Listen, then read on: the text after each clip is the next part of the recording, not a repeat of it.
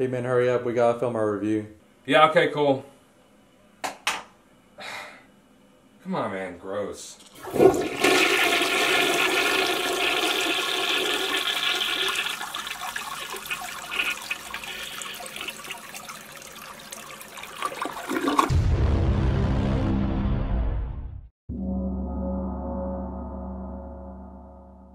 Venom is directed by Ruben Fleischer, who directed Zombieland. And this movie stars Tom Hardy, Michelle Williams,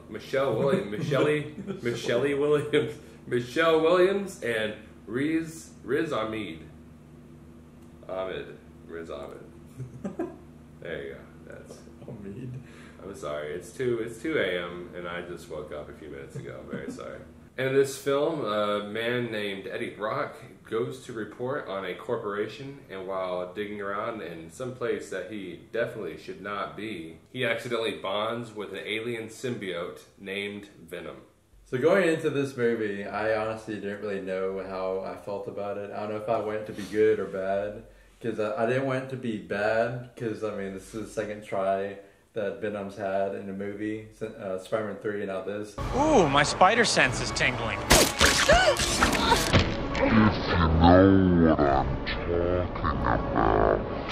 So I felt like if it turned out bad, then Marvel would like hesitate to have Venom in a Spider-Man movie. But I didn't want it to be good either, because I don't want Sony to just be making these movies just to make money and like with no like heart or anything, or Spider-Man or anything. I don't really want to go first head on into the negatives, because that's really easy to do.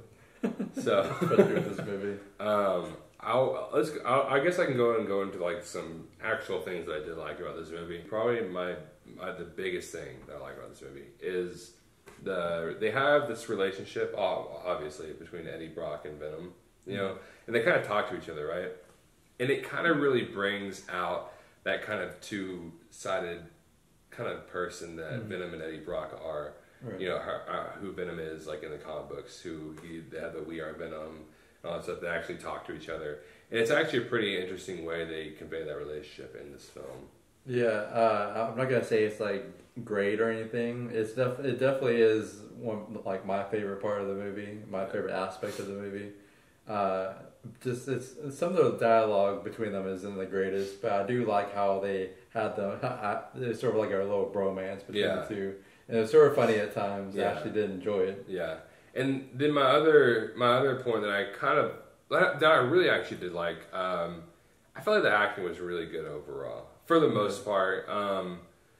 Any acting that I didn't like, I felt like wasn't really the actor's fault. Yeah, especially from Tom Hardy. Yeah. You have Tom Hardy, Michelle Williams. Yeah. What's the guy's name? Riz Ahmed. Yeah. And I know that they're great actors because I've seen them all in other movies. I know they're good actors. And you can tell that they tried their hardest, or they tried their best in this movie. It's just what they were given just wasn't good at all. Yeah. So, like, there's only so much an actor can do with what they're given. Yeah. And the only thing I can really say about this movie, and I'm going to go ahead and say this right now, if you look at this movie at face value, if you just look at this at its simplest form, just look at it, it's a fun movie. Yeah. It's a fun movie. It's enjoyable to watch. It's there, you know. But if you actually want to look at it, and that's what we're here, that's what we try to do, is we try to look at this from more of a film-making standpoint and what movie kind of needs to be, what its standards. But if you look past the fun aspect of it, or the kind of enjoyable aspect of it, just from its simplest form, this movie's not good. I will say that right away. This movie's pretty terrible. I will say, like, probably this movie was so rushed. This movie is crazy rushed.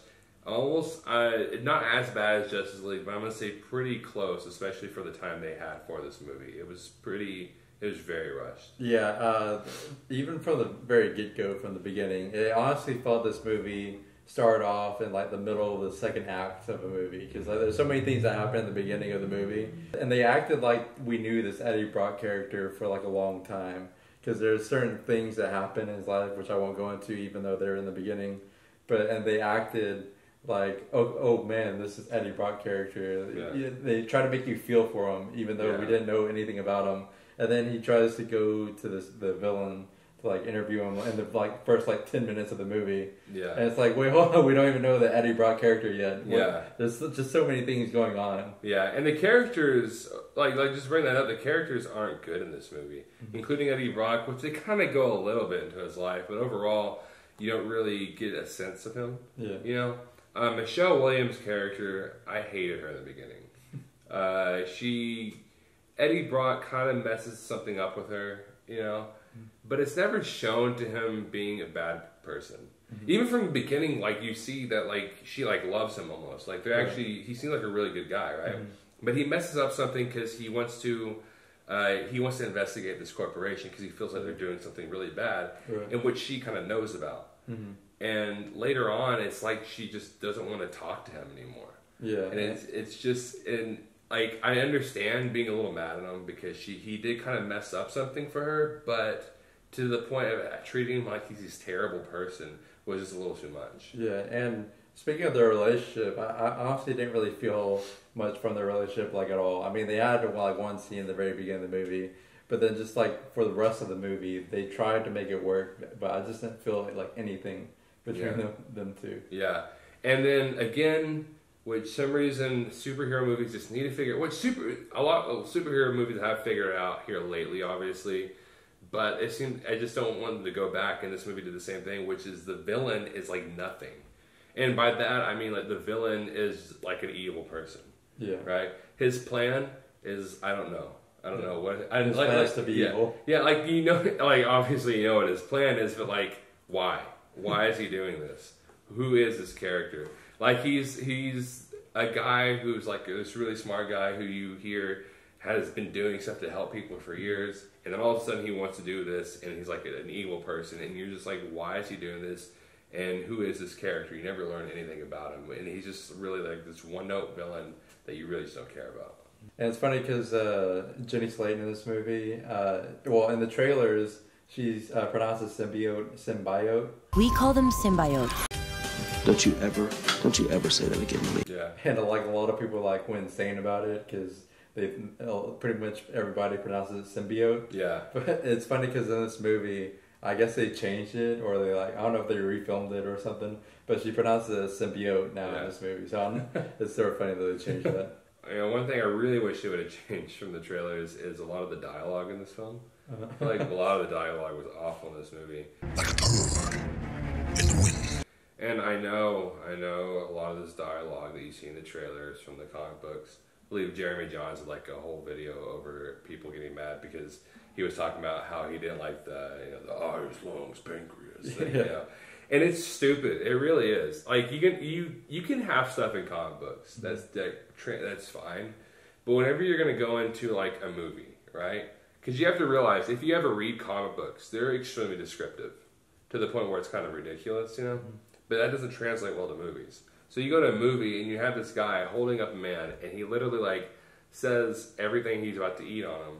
It just becomes kind of weird and it's kind of stupid. Yeah, and also the way they did it in the movie, like, I felt like there could have been a way to make that line work. Yeah. But like the way they did in this movie, like, that's the very first time you see Venom. Yeah. And like he says it like immediately as he turns to Venom. There's not like a pause or anything. It's just like it's just so weird. And which that sort of leads me to my next point is that the editing for this movie is sort of like splotchy. Like it feels like there's like one scene happens and the next scene to the next scene. This doesn't really like flow. Yeah, it's just like so and not really choppy, but just it doesn't really like flow as a movie should. Yeah. Another big thing is that it's not really a spoiler because it's in the trailer. But in the trailer you see that Riot is in there, which I mean he's like a lesser known symbiote, and he's the villain of this movie, and you can tell the difference between Venom and Riot looking at them separately, but they do look similar. So when they're fighting, I don't know what's going on. Especially this is a huge part whenever they're fighting, and they're like almost like mixing into each other and fighting with each other. And I just like all I'm seeing all these like blobs just moving around the screen. I'm like, I don't know what's going on about wait until it's over to figure out who wins. Right. And after a while, you're just like watching, like whatever, dude. I don't even care about this fight anymore because it's just insanely hard to know what's happening. Yeah, which makes it more sad that they didn't have the Spider-Man logo on Venom's chest. Which it makes sense why in this movie because Spider-Man doesn't originate or the symbiote doesn't attach to Spider-Man first, but it still would have made it easier. Yeah, like you said, I understand why it didn't have a spider on it. But my a big problem with this movie, which isn't necessarily with the movie itself, but just the people behind all of it, like everybody at Sony, is just why have him without Spider-Man? Yeah, which I can see a Venom movie happening without Spider-Man, just not like a Venom origin movie without Spider-Man, because Spider-Man is so integral to Venom's origin story, which I think I could be wrong, but I think in the Ultimates comics, I think Venom originates without Spider-Man. But to be honest, I don't really like any of the Ultimate storylines for the Spider-Man villains. But like for the most part, Venom's origin starts from Spider-Man. It's just sort of like a missed opportunity. Yeah. Near the end of this movie, Venom does something. He kind of makes a change of some sort, and I don't want to explain what it is, but he's talking to Eddie Brock, and it's like this moment of like Venom, he's changing in some way, but they don't. It's just so non-subtle. It's just so bam, you know. Right. Because like a gradual build up. There's no gradual build up. It's just there, and it's just out of nowhere.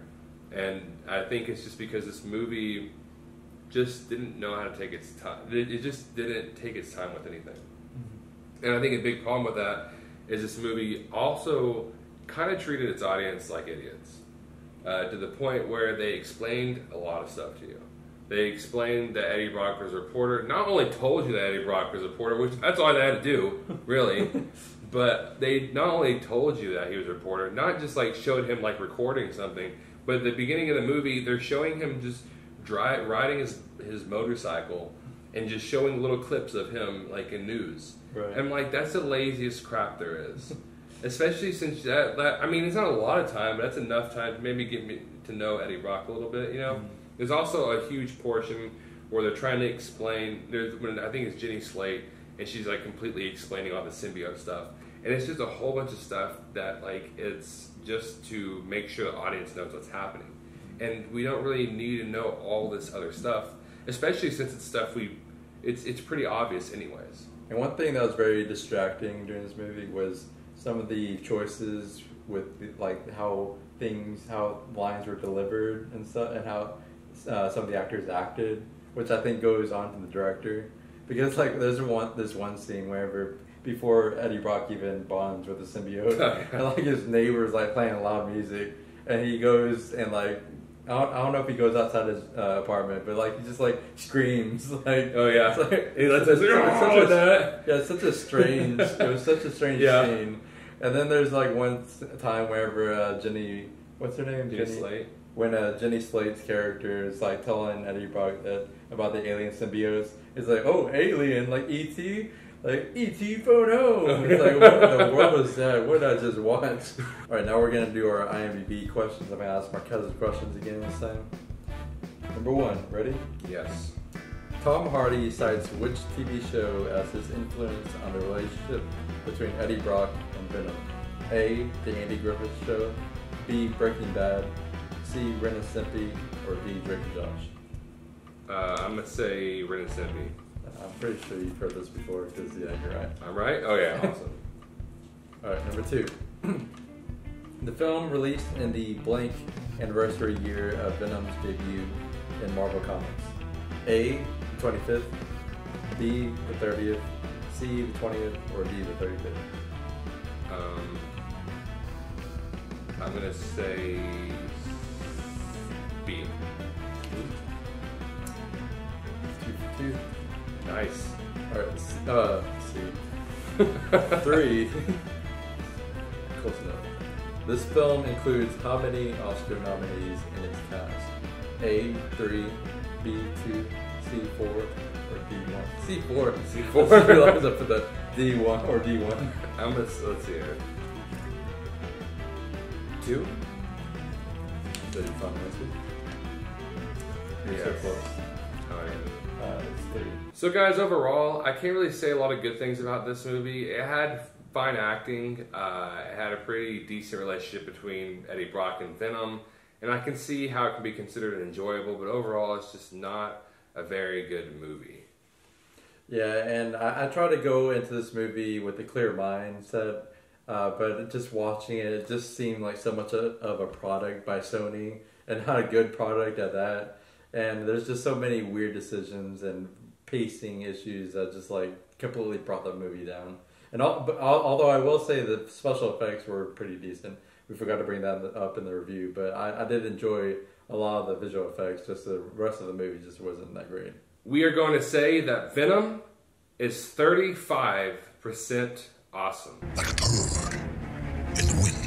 If you know what I'm talking about. Well, guys, don't forget to like, share, and subscribe. Also, comment and let us know what you thought about Venom. Maybe you thought otherwise, and maybe you hate us for our opinions, because it seems like some people actually love Venom, and like I said, I can understand why, because it does have its enjoyable aspects. And don't forget to follow us on social media. We have a Facebook, Instagram, and Twitter, all at 2 Awesome Men. And as always, thank you so much for watching, and you will see us later.